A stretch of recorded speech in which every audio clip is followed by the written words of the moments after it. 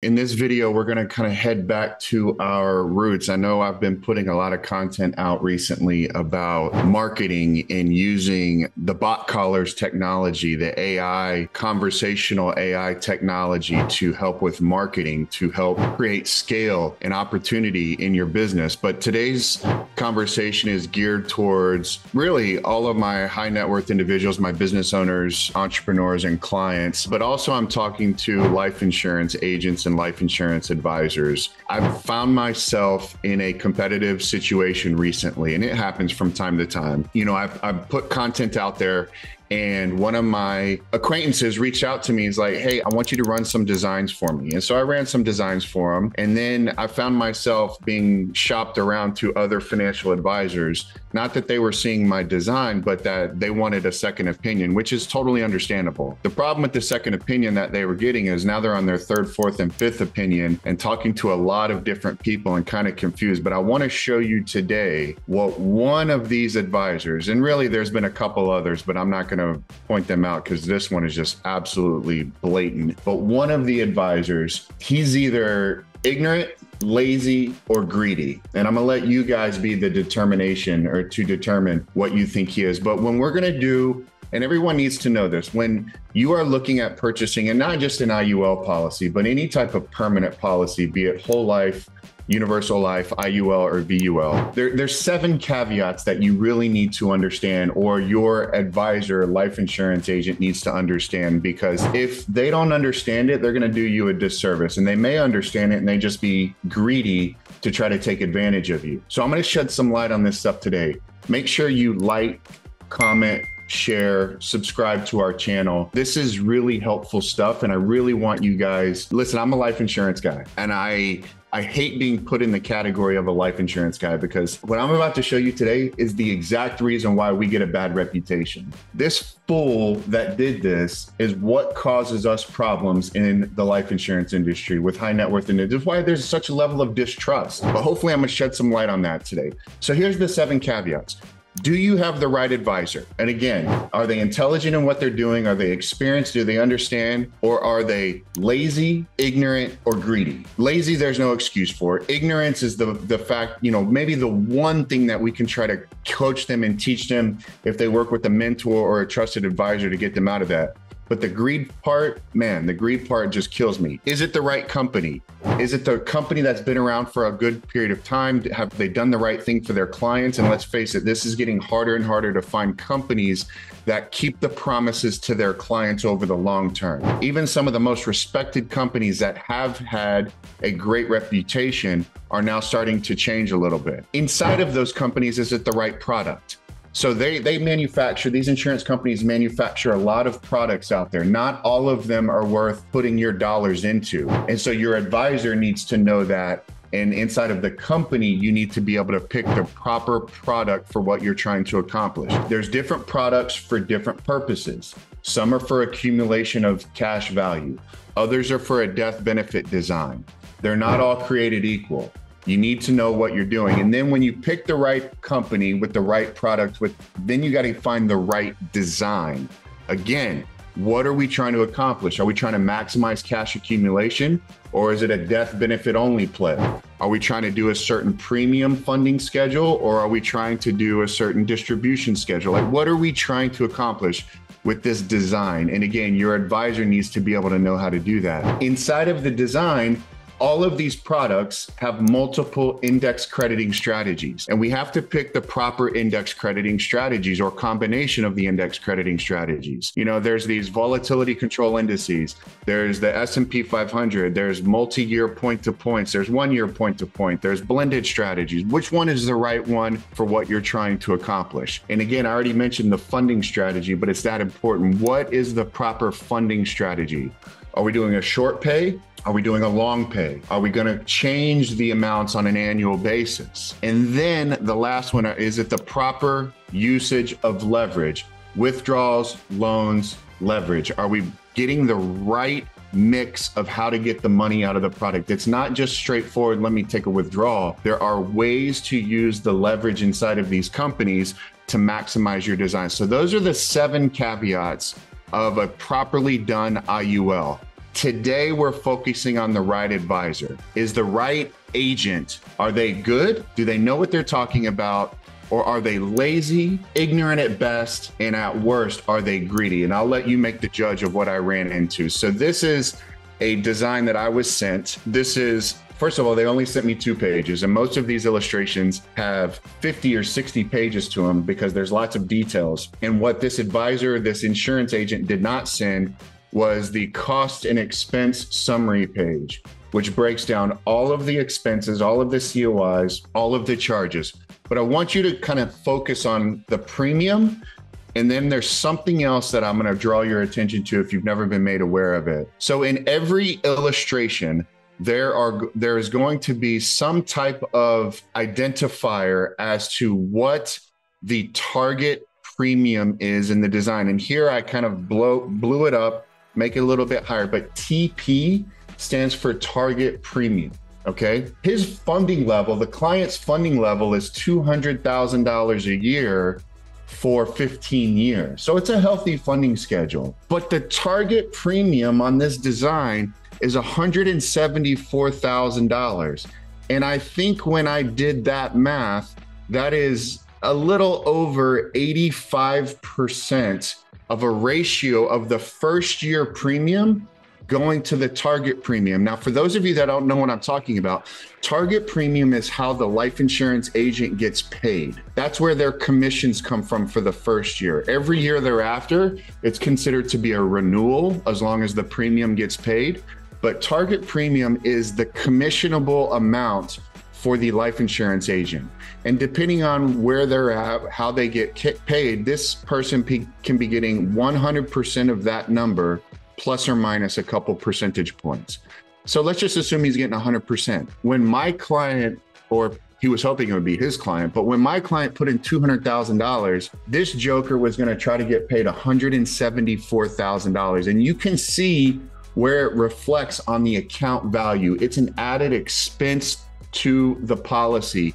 It causes the policy to underperform. As a rule of thumb, and it's just a rule of thumb, the target premium relative to the first year premium should be around 30%. 30% of 200 grand is $60,000. Now, maybe it's 35%, maybe it's 40%, maybe it's 25%. It changes based on the company and the product and how it works. But as a rule of thumb, in a solid design, if you know if you want to determine whether or not you're dealing with a greed factor, the target premium should be in that 30 to 40% range, plus or minus. This is in the 85% plus range. And you are transparent to see that. That is a clear number for you to see on every design. What a loser this guy is, trying to take advantage of my clients. So what I did, and this didn't take me long at all, I very quickly went to a software program that I have access to, and I duplicated his premium schedule of $200,000 a year for 15 years at the exact same interest rate. And to show you something else, my client was doing this to solve for retirement distributions. In this guy's example, it's $614,000 a year, retirement distributions at age 70, which on its own, in a complete vacuum or bubble, that sounds like a pretty decent number. Oh, I can put in $200,000 a year for 15 years, and 25 years from now, 10 years after I stop funding, I can get $615,000 a year tax-free. That's how this guy's selling it, not mentioning the fact that he's making 85% plus first year commission off of the guy, off of his. But when I ran it, and again, this took me less than 4 minutes probably to run, my distributions without any focus on design, without any focus on is it the right index crediting method, I was being lazy, right? In doing this design, but I was doing it to prove a point to my client. This $615,000 that this guy's showing, dude, look at this. I changed nothing except for the fact that I went to 11 other carriers. This only shows the first 5, well, 1, 2, 3, 4, 5, 6, 7, 8. 8 different carriers, plus there's 3 more on the other page. So 11 different illustrations, and all of them are producing more than what this guy's producing. And by the way, he was showing Pac Life in one of his designs. I too am showing Pac Life, but let's go to what the commission difference on his Pac Life versus my Pac Life is. So if I pull this up, and I go to my design, look at what the target premium is on my design. $72,000 versus this guy's $174,000. So he's trying to make $100,000 more than really what he should be making in this design. Let me pull that back up for you guys again so you can see that. And the impact goes to the client, right? It goes to you. It goes to you in the form of what the actual accumulated value is going to be on an annual basis, and what the distribution is going to be on an annual basis. I mean, this is crazy stuff. And by the way, it doesn't stop there. So if I go back into the design and let me just click on a different product, just any different product. So this is going to be Mutual of Omaha. So Mutual of Omaha, let's find what the actual, okay, right here.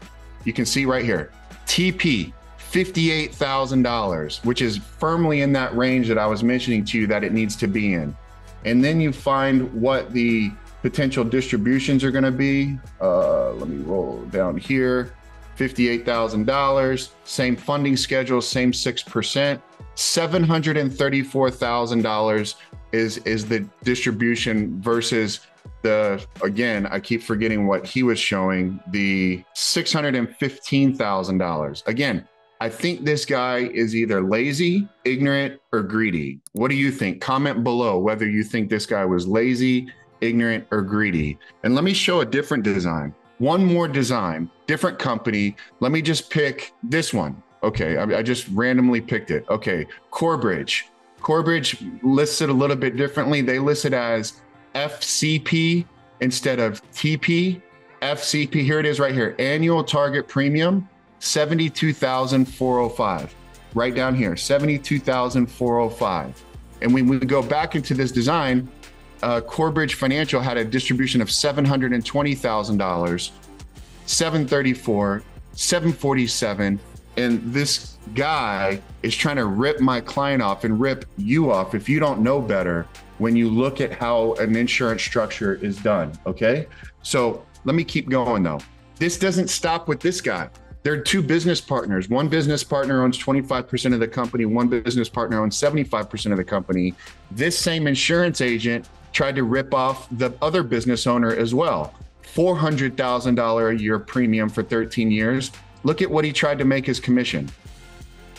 $352,000 off of a $400,000 premium outlay. I mean, give me a break, dude. Look, target premium, when I ran the design on a $400,000 premium, 156 in that 30% range. $400,000, $140,000, $400,000, $166,000. I mean, it's still going to be in that 30 to 40% range, depending on the age of the client. But this is why people hate us as life insurance agents, because we already make enough money when we design it properly. And then you've got losers like this guy out here trying to rip them off. Between the two designs, this life insurance agent's trying to make $520,000 on a horrible design. Again, do you think that this guy was lazy? Do you think he's ignorant? Or what I think this guy's greedy. I think he's all about just trying to rip these clients off because they don't know better. They're conservative. They're trying to do things. And again, I'm not even saying the designs that I put out here finished the 7 caveats. I'm just trying to prove a point on one of the 7 caveats that you've got to work with the proper advisor. Not everybody with an insurance license even should be even selling this. This is why we get a bad reputation. Now, it doesn't have to be at this level that I'm talking about of $200,000 or $400,000. I just happen to work in a market with individuals that are business owners, high net worth individuals, entrepreneurs, where they're trying to really supercharge their retirement with tax-free distributions. And if you want, message me and I can reach out to you and we can have a conversation. But this guy, man, even if you're at a $20,000 level or a $2,000 level, the ratio still applies. You should not be having the target premium in that 85, 80%. The target premium for the premium that you're paying on an annual basis as a client needs to be in that 30 to 40% range at worst, right? And then when the design gets better, that can even get lower and lower and lower for you as a client. But man, you got to have the right advisor. You got to have the right product, the right company, the right designs, index strategy, funding strategy, and usage of the leverage in design. And what we just focused on today was just one.